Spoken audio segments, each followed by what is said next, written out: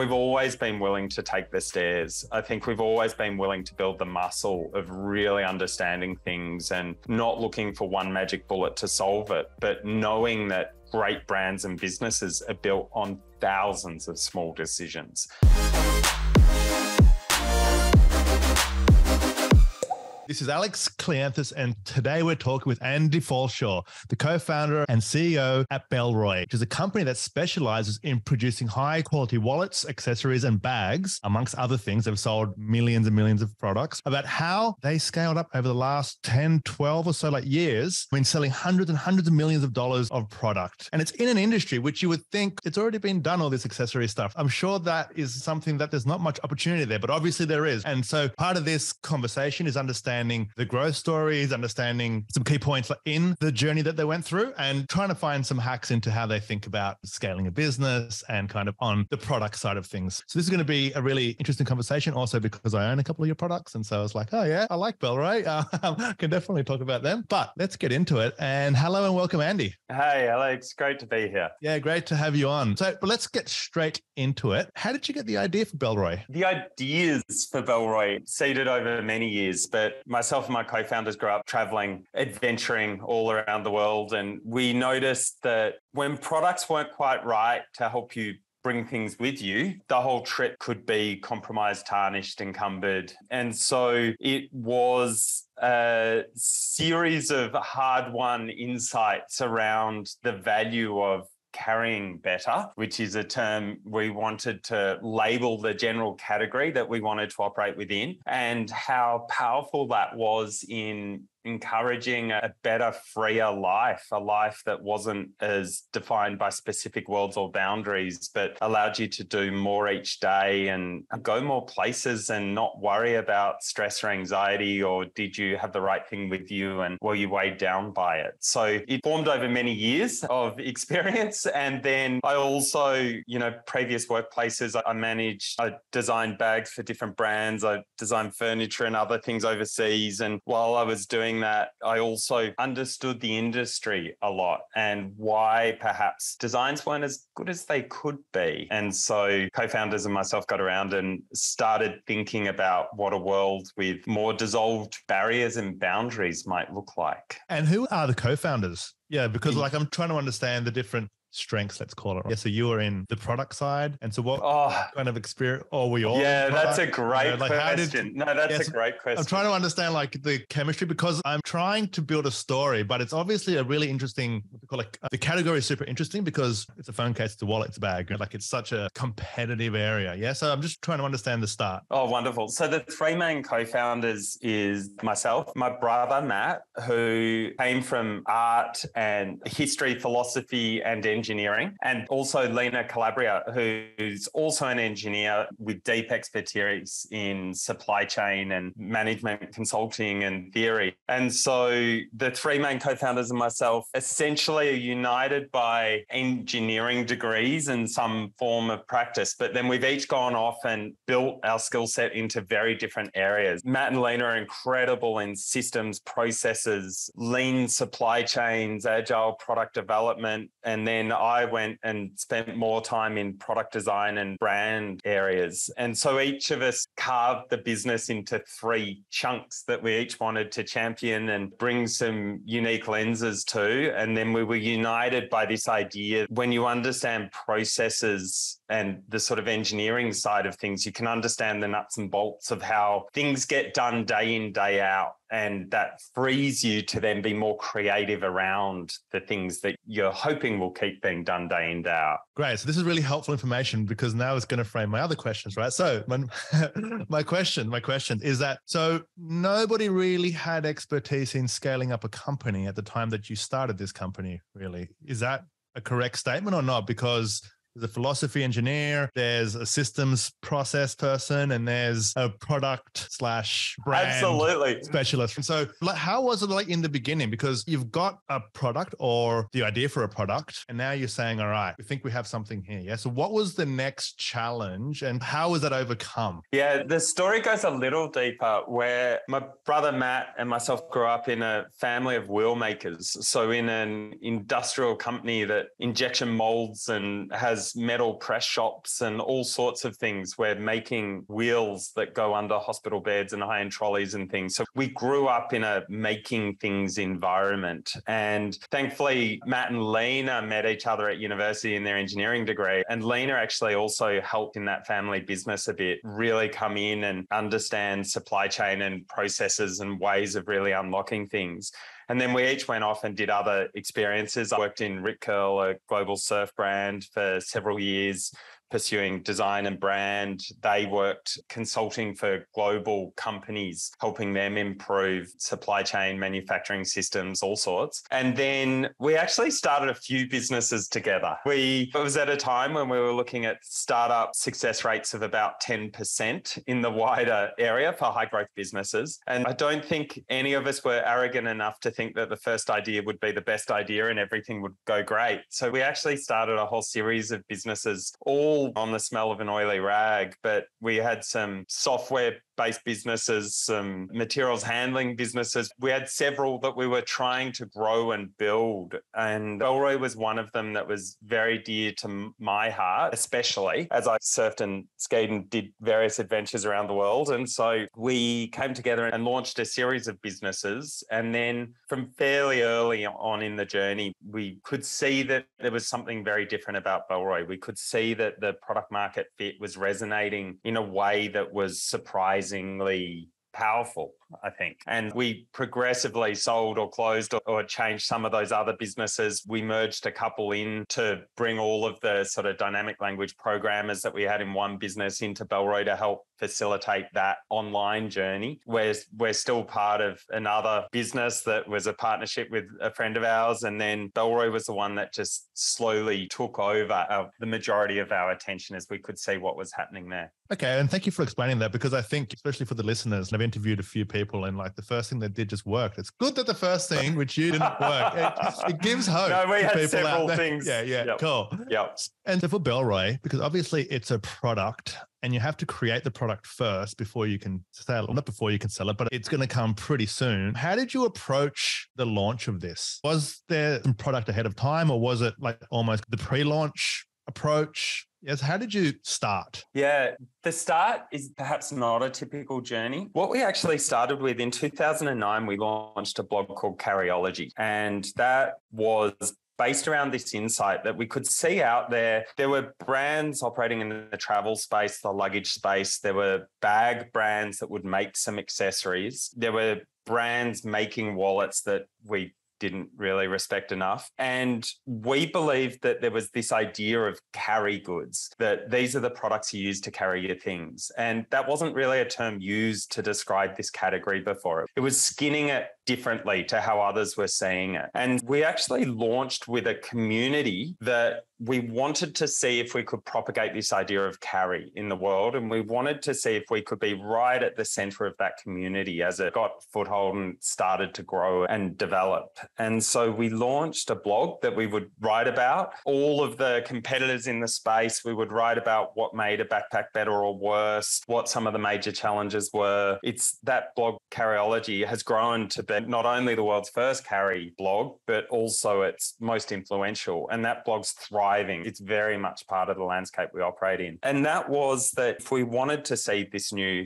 categorization, we wanted to be exposing ourselves to the real geeks in the space, the people that think about this more than anyone else, that rate their standards around what makes for great carry. So in 2009, we launched that. We had friends from design and industry that were writing at night or on the weekend and trying to foster and nurture this space of carry. And then in 2010, we launched our first Bellroy products. And when we looked at that space, we were originally thinking of starting in bags, but when we looked at the space, we could actually see that wallets were probably the most broken in that space. They were generally licensed off by brands. No one really cared about them or thought hard about them. And it was at a time when baggy jeans had become slimmer cuts and silhouettes, and the bulging brick in your pocket was not only an eyesore, but also a backsore. And so we thought if we re-engineered wallets from the ground up, we could create slim wallets. And so that term captured what we were shooting for there. It meant we could start with leather thread lining, not too many components. They were a product that didn't require huge investment the way luggage does or other areas like that. So for not too much investment, we could learn and iterate very quickly in one of the categories that we wanted to position in this space we called carry. And then as we got a foothold there and iterated quickly and learned lessons and made better and better products that resonated more and more, then we could start to broaden the carry scope and start to look at other categories, from phone cases to pouches and then on to bags and some of the travel pieces and all the other spots that we really wanted to move into. So we were starting with the community and the idea of carry, trying to build that as a sort of rising tide that would hopefully float all boats. And then our specific project was Bellroy. And so just correct me if I'm wrong, because I wasn't aware of the slim wallet kind of history, but I've got 9 slim wallets now and I love them. Were you the first ones to create the slim wallet, or were you one of the first in Australia anyway? Who was to do it? See, there were lots of things that were hacks that let people get away with a wallet. Cut the big fat one in half. No, I'm just kidding. Exactly. No, quite literally, yes. Or people would get plastic bus pass holders and try and utilize those, or others would put a rubber band around your back of cards.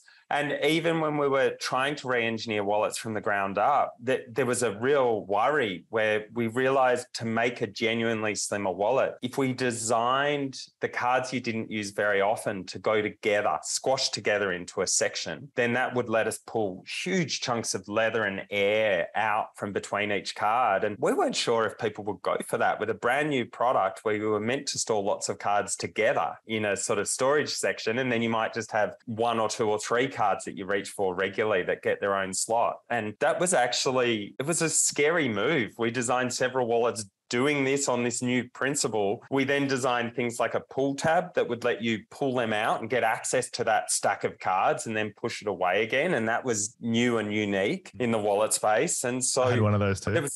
Yeah. So there was a whole series of steps that felt a little bit scary for us, but they would give you a wallet that had a much smaller footprint in your pocket, way less bulk. And now there are so many brands that have been inspired by those insights and those leaps that have propagated everywhere. But certainly in 2010, no one was talking about slim wallets. I can say that very dearly. There were other things out there that were hacking away, but no one had put that thought and attention the way we had around the world. We've always thought of ourselves as a global brand. And so we were looking at the whole landscape and we couldn't find what we wanted. We couldn't find the wallets that gave the genuine upgrade to how they lived in your pocket and the experience of them. And that's why we started almost from first principles up to design wallets in very different ways. And so you started with the blog, and so you had all this traffic, and then you created some product, created the website. And then how did you make your first sales? Is it just speaking about it actually on the blog? Is that how you started? 2010, DTC wasn't really an acronym yet. It was when we began, we thought we would be a predominantly wholesale-based business, which meant we would sell to retailers and retailers would on-sell. But we also had a bunch of amazing programmers in-house. So, of course, we created a website. And the first sales really came from press. We were generating very unique, different-looking products. And so we were picked up by the major blogs and gear review sites and those sorts of things early. We were picked up by a number of retailers that saw what we were doing was very different. And that's where we got started. So from the very first day of sales of Bellroy, we were having customers logging in from the US and Europe and Asia. And so it was international from the very first day, but we were assuming selling through retailers was going to be the major part of our business. But then as we all now know, looking back in hindsight, those early 2010 years were the vanguard of that move to digital first brands and direct to consumer brands. And so because we had programmers in-house, we could build a good website, we could understand how to move product around the world. And we also started to build that real sort of direct to consumer digital experience. And has it been that kind of focus since the very start now? In terms of the distribution, because it's across the world now, then I'm assuming that it's not very many retailers still. Is that right? Or is it predominantly a direct-to-consumer approach? We've always started with what do we think would create the best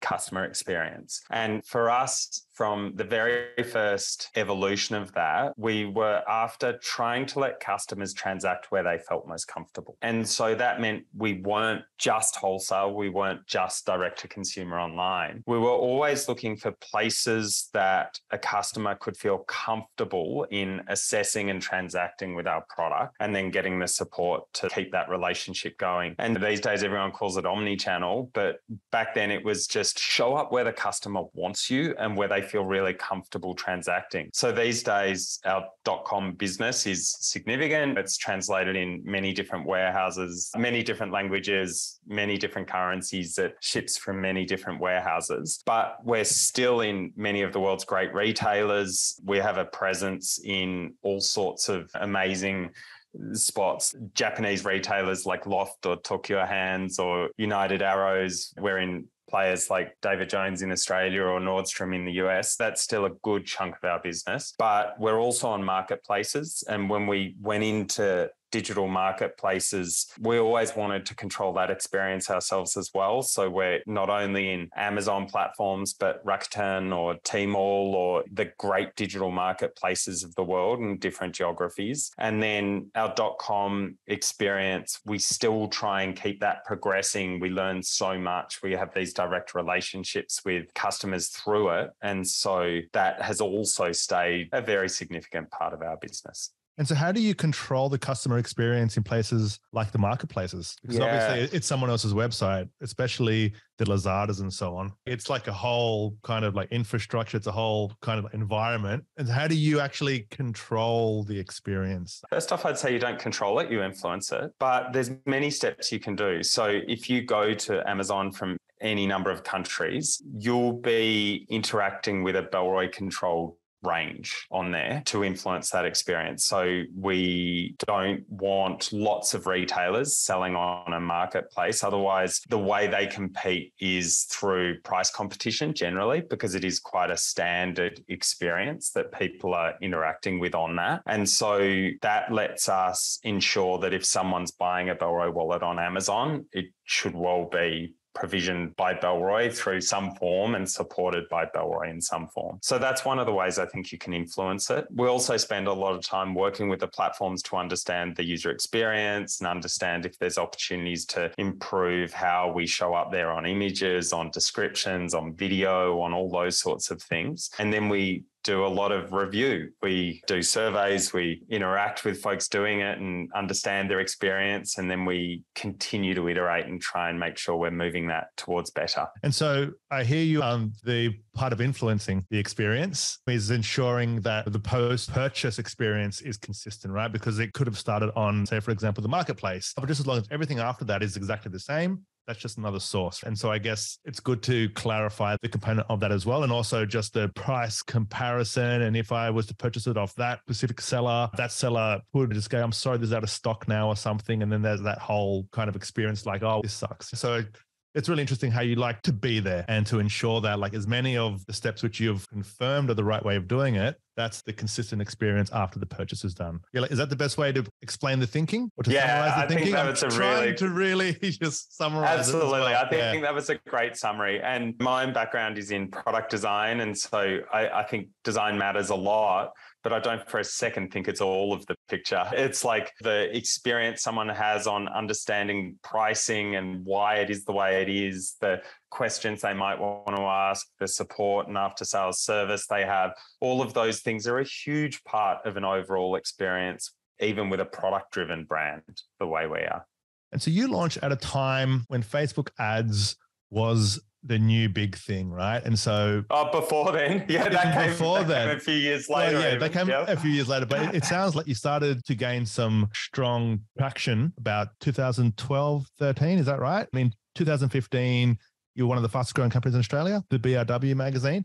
How much was the Facebook ads, the platform, or how much did that actually help scale the brand, especially like in those early days when it was a lot less competitive and a lot cheaper and a lot easier to really scale up a brand? Yeah, I think for us, not nearly as much as many of the other direct-to-consumer brands who came a little bit later depended on it. I think for us, just as we spoke about always wanting to be where customers wanted us. That even included discovery where customers would look for us. And so I think Facebook and Instagram have been some small part of that, as have other digital advertising techniques, as has blog and press coverage, as has great retailers showcasing the product with some extra knowledge, where if someone wants to come in store and feel it and handle it, they can often find a great retailer nearby, as does online retailers like Huckberry in the US, who have a great catchment of folks that love the offerings. They love the storytelling they have around it. And so when they sell our product, it's not just a vending machine wall that you pick from. It comes with so much storytelling and explanation of why our products look a bit different to others, and helping storytell around some of those innovative features and why it doesn't look like a normal product when you first engage with it. So I think really it's a suite of many things, and we've never been too dependent on any one channel to have that customer awareness begin and then let them start to evaluate and validate the product. I guess you've been in an area where you've innovated on something that's existing. And so there's a lot of content out there that speaks about the innovation itself. And I think that seems to have helped you a lot then, because it sounds like a lot of brands will find the growth hack or whatever. It sounds like you have quite a lot of things that are going on right now. And so how do you know the area that's working? But how do you know the area to focus on the most? Yeah. So I think first off, there's a saying inside Bellroy where we take the stairs rather than the elevator. And even as you discuss growth hacks, I think there's a lot of people looking for the elevator to success. And there's almost always other influences that control that elevator, right? You might get lucky and have it shoot up to the top floor, or it might shoot up, then down, then get stalled somewhere. And we've always been willing to take the stairs. I think we've always been willing to build the muscle of really understanding things and not looking for one magic bullet to solve it, but knowing that great brands and businesses are built on thousands of small decisions and thousands of iterative improvements through the life of that business. And so I think the first thing I'd say is there's an internal philosophy of doing the work and taking the stairs. You build muscle as you go. As you take more and more stairs, you build more muscle so you can climb 2 or 3 stairs at once rather than one. Yeah. But I think that approach of taking the stairs is central. And then as you're doing that, you're also building feedback loops throughout the business. So there's so many ways that we look for it. We look at reviews, we interact with field testers and ambassadors using this. We interact with so many different customers. We talk to retailers and distributors and their experience. We watch sales and where are they growing? Where are they weaker? What's happening there? We look at returns. We've built feedback loops through the entire organization. And so it's not one channel that tells us if we're winning or losing. Is this moving us towards better, or is this opaque or slightly illegible and hard to understand, and we need to build deeper feedback loops into this? And I think when you think of that long-term journey and taking the stairs, you keep being willing to invest in all those feedback loops, where if you're just looking for the elevator to success, you might not think they're necessary. But I think we've never wanted to be part of a brand that shoots up then plummets down. We've always wanted a good, resilient brand and business where we can be learning lessons along the way and making an increasingly compelling and resilient business and brand. So when you're looking for new opportunities to invest in, the assessment criteria for it, because obviously now it's not about just performance only.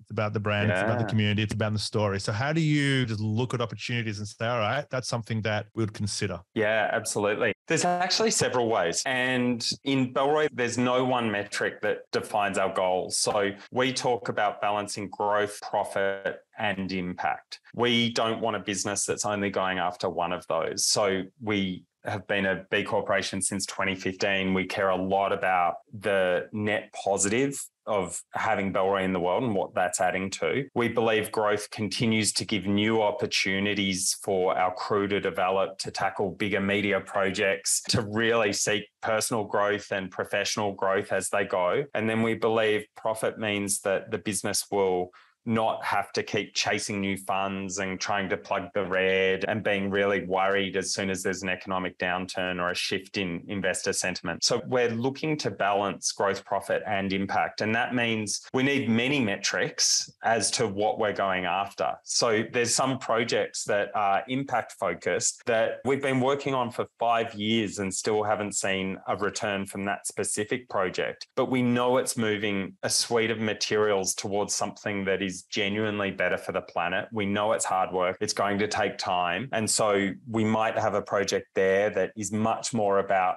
is it moving us to better chemistry and better approaches to circularity and sustainability? And then we'll have other projects that are much more about optimizing current business sort of levers and processes. And so some of those are followed in a sort of objective and key result format. It might be quarterly, 3-month view, and they're sort of ongoing things where you can really see what the obvious next step is for getting that part of the business stronger or realizing an opportunity. And then we also have Carryology. If we want to become a truly world-class brand helping define a category, we need to be at the center of a thought community. There's many metrics operating at many different timeframes and operating either more growth-focused, more profit-focused, or more impact-focused. And so I think even though it doesn't give you a catchy soundbite, the annoying thing is it's nuanced and it's different according to the part of the business. No, and I'm getting that's the style of the reason that you guys are so successful as well, right? Is because you're starting off with a whole different approach to the community. And I think the innovation on the product is super important. I think having an impact on the world is super important. And I've just got 1 or 2 more questions before we wrap it up. I read somewhere, correct me if I'm wrong, because you can't read everything,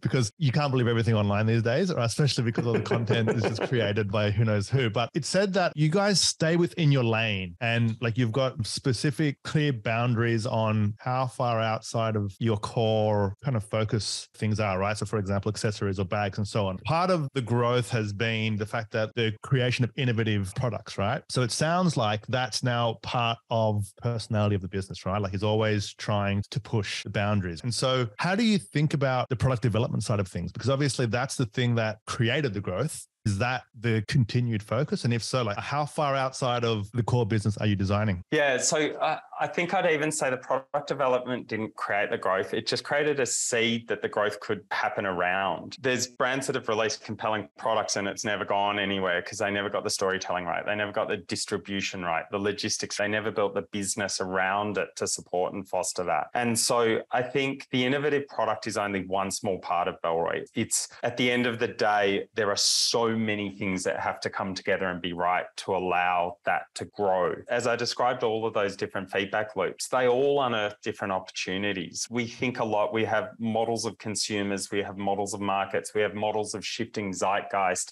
in consumer headspace and mind space and what they're caring about. So there's many ways we do. Some of those are more symmetric projects where it's taking an existing product and iterating it a little. And some are more asymmetric projects where it's like, hey, there's this moonshot. We want to completely rethink this category or this messaging or this thing. And we have no idea if the world's ready for it, but let's try. And we're not up for building the entire business around those, but we need some of those in the business. We need some kind of moonshots in there to keep us stretching and thinking. And even if we don't nail that, the process of going towards that is probably going to unearth lots of really interesting things. And so again, I wish I could give you this one magic bullet. I think basically we don't believe in the magic bullets. Yeah, the magic bullet is that there are no magic bullets. Yeah, completely. It's just taking the stairs. It's just really loving the work, really being willing to do this work for a long time and build expertise, having rich feedback loops. And as you do that, opportunities can't help but present, so long as you're paying attention, so long as your eyes are open and you're looking. And so even as you described swim lanes, like we operate in the carry space, there's push and pull on what's on the boundaries of it. We don't make fragrances and perfumes and other brands that make wallets often do. That feels outside of us. But we also believe each time we have a successful category or message or story or channel, that gives us permission to broaden a little more from there. And instead of jumping straight from wallets to bags, we move from wallets to other things you keep in your pocket, like phones and keys. And then we moved to some pouches and some work accessories. And then each stage gave us almost permission, once we'd established that as something that credibly Bellroy could be adding value to, then that gave us permission to move a little bit further and a little bit further. It's all within that carry framing, but there's many things that might not previously have been considered carry, but at the same time, we're evolving what is carry and trying to work on that and frame even that concept in ways that does resonate and is able to keep evolving as customers evolve how they think about moving through the world. So combination of great product, obviously that's required, right? Because that obviously helps with all the press, but there's been lots of other ones that have been created that haven't succeeded. And part of the reason that Bellroy has succeeded is because of the storytelling and because of the community around it and because of the support around the story and the phenomenal determination, spot on.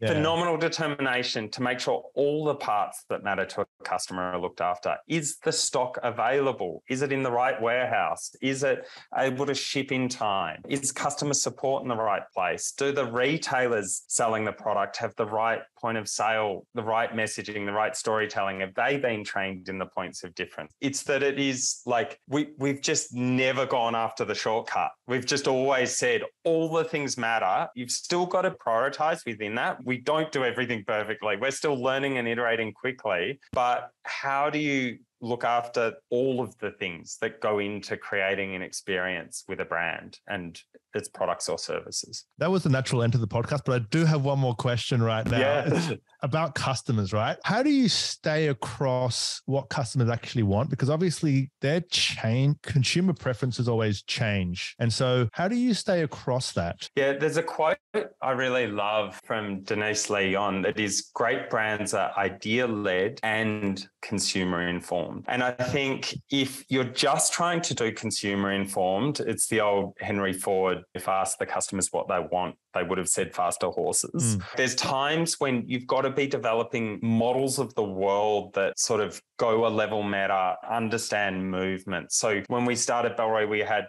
5 insights that drive this. And it's like the world is changing, like work and play are merging, customers are expecting more from their brands. So we were looking at these big movements and these big sort of first principles up ways of coming up with insights. And then as we were doing that, we were planning rich feedback loops. So from focus groups to friends carrying to ambassadors and field testers to the carryology testers and amazing audience to the retailers. And so it was both trying to have opinions about a more vibrant future and what that would look like, and then planning the feedback loops to course correct as we went and see what is resonating and what's not. And so having those two move together constantly, I think is the way I'd say is sort of a higher level view of what we're trying to achieve. That was great. I love challenging conventional thought and conventional process. And the thing I love about your story is that there is no magic bullet. It's the stairs. It's not the elevator. It's creating something that is amazing and having a great story around it and obsessing around customer experience, right? And so these are all things that everyone talks about, but you've done it and you've sold like hundreds and hundreds of millions in the last 12 years and it's across the world. And so I think it's good to hear a story from someone who's done it for over a decade. Just to reiterate, it doesn't matter the latest Facebook algorithm or TikTok or the pixel's not working or whatever. You're like, pixel, what pixel? Who cares about a pixel? Let's make sure the customer's happy. Is the product going out? Is the reviews good? We can't track everything, but we can't track it anyway, so it's fine. And I really just think that's quite refreshing. And it also helps people that are like, how come my marketing is not working as well? Are you focusing enough on the consumer? Because maybe you're not. And are you establishing a good story around the brand? Because maybe you're not, you know? And so, Andy, thank you so much for coming on the podcast and sharing the story. I congratulate you on all the success. I'm probably going to buy some more stock after this because I'm so much more inspired now. So that's been great. For people who want to find the product, how do they find you? And of course, the link's in the show notes, but just for the audio version. Awesome. Bellroy.com is a great starting point. The newsletter's good. I love the newsletters our teams put out. So if you don't mind signing up to one of those, you'll hear about all the fun things. We often share great retailer successes, other channels there. If you prefer being on a marketplace, most of the great marketplaces around the world are also us. But yeah, thank you, Alex. Thank you for getting. Thanks for listening to the Growth Manifesto podcast. If you enjoyed the episode, please give us a 5-star rating on iTunes. For more episodes, please visit growthmanifesto.com/podcast. And if you need help driving growth for your company, please get in touch with us at webprofits.io.